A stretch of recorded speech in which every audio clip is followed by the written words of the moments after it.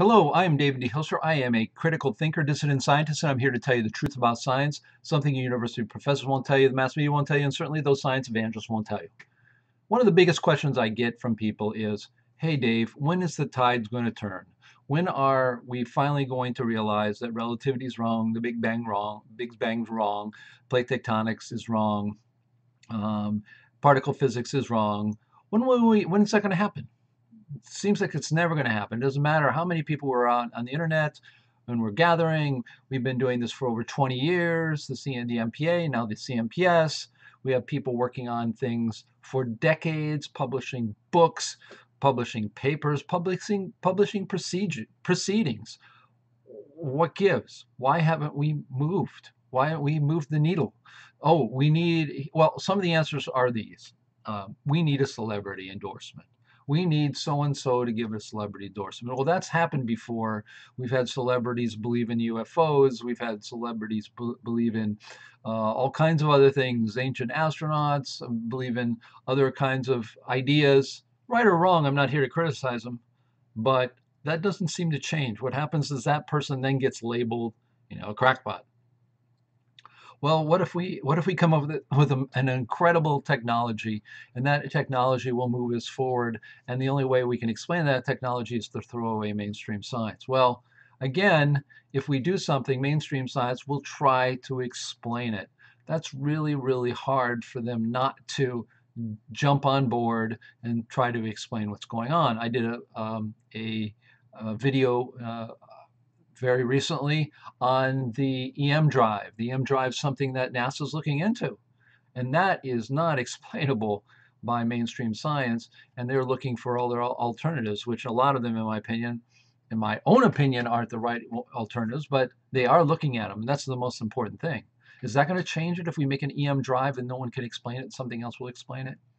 What is it that makes a paradigm shift? Well, paradigm shifts happen when a new idea or a new model come along that people really grab a hold of. The idea that we can get rid of what we have and then not have a replacement is really hard for people to imagine. They just saying, well, what are we doing then? Well, what we're really doing is engineering. We're not doing physics. We're not doing theory when we are doing a technical world. And a technical breakthrough can happen way before we understand the phenomena. A good example of that's laser light. Laser light is something that we do not know how it really works. We don't have a model really for it. How can light waves go in a straight line? Well, they're photons. Well, the problem is we have photons and we have wave characteristics of light, then we can't reconcile them, at least in mainstream. What would happen if we had a great scientist, not a great celebrity, a great celebrity like Dr. Neil deGrasse Tyson? He's not a scientist. He's a celebrity. If he were to endorse something, they'd probably label him a crackpot.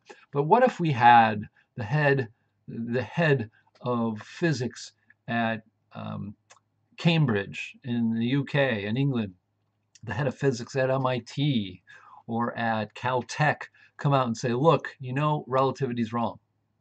Well, maybe then things would switch. What happened with Einstein? Well, you had Eddington really push Einstein's agenda. It wasn't Einstein, he had no name at all. Eddington went down to Brazil, pretended to find the curving of light. The data clearly shows that he cherry-picked it. Regardless, doesn't matter. He went down there, blessed it as, hey, this really happened. And look, we've got somebody who can replace Newton's laws with a new relativistic laws, and this person is Einstein.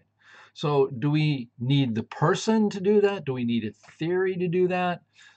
Isn't it sufficient to know that these things are wrong? Well, we just don't know. We don't know what that turning point's going to be. We just got to keep chipping away at it.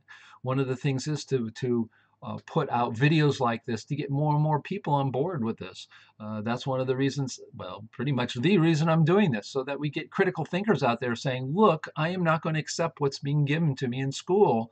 I demand something different. That's something that we definitely need to work on. and get out there. We need to keep working, as Dr. Alexander Unziger says. We need to keep plugging away. You're going to work on your own. My father and I are pretty much working on our own. We have people who like our model, but we don't have like a team of people working on it. We ourselves are not working on it for pay. We're working on it in our own time. These things are very common amongst people working outside the mainstream. Einstein did it while he was in a patent, his working while he was in a patent office, supposedly, all this story of him. And he did it on his own. Well, maybe his wife helped. Whatever. He was an outsider working on something and then had somebody push an idea. And then, in fact, the prediction of that idea then became something that launched him and launched this new paradigm, right or wrong.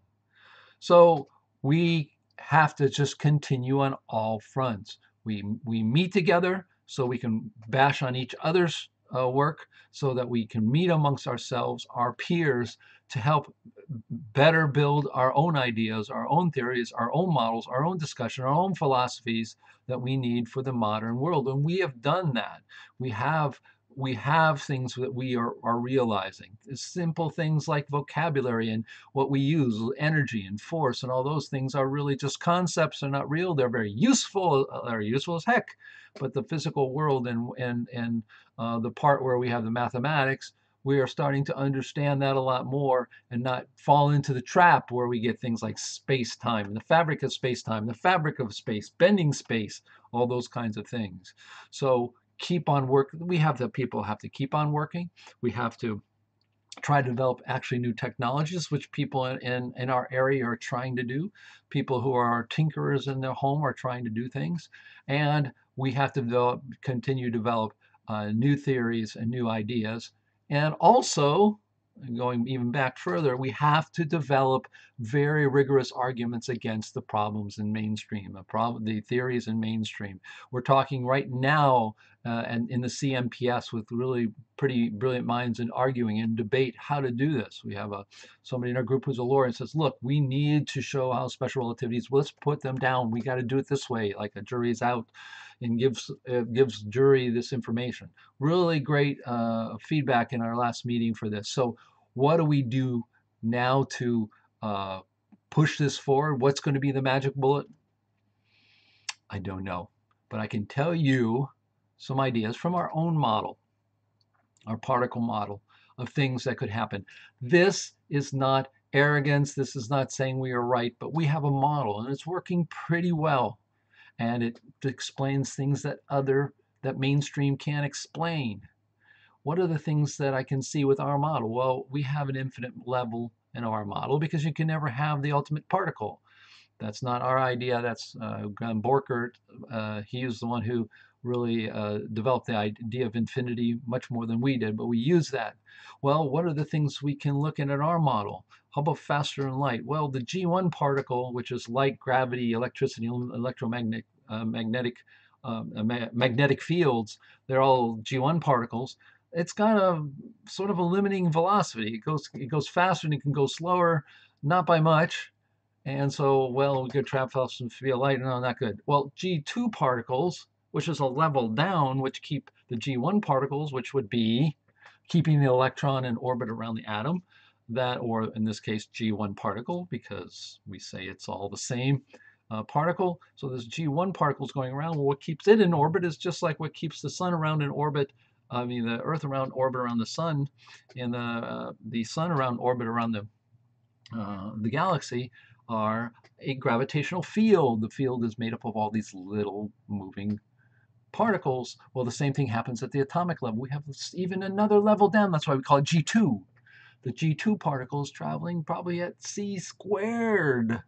So if you do some calculations on c squared, if we could develop a G2 particle transmission where we could transmit those waves and catch those waves, we could actually communicate to Mars in a fraction of a second, not seconds or minutes or whatever. So that would be pretty good. How about traveling through faster than the speed of light? A lot harder. Our model shows that, yeah, things may fall apart because we have integrity of the atom, and if we're moving against something, maybe it's okay, maybe it's not. We don't know. Something we haven't really looked at in our model.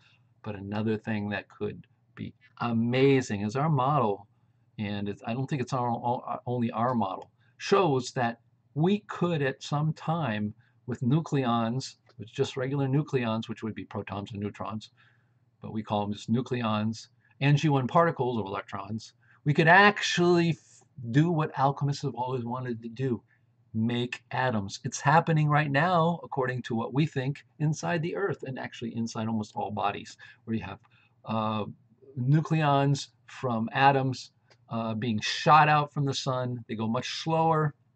You have G1 particles, which people call electrons, or they call it gravity, they call it light.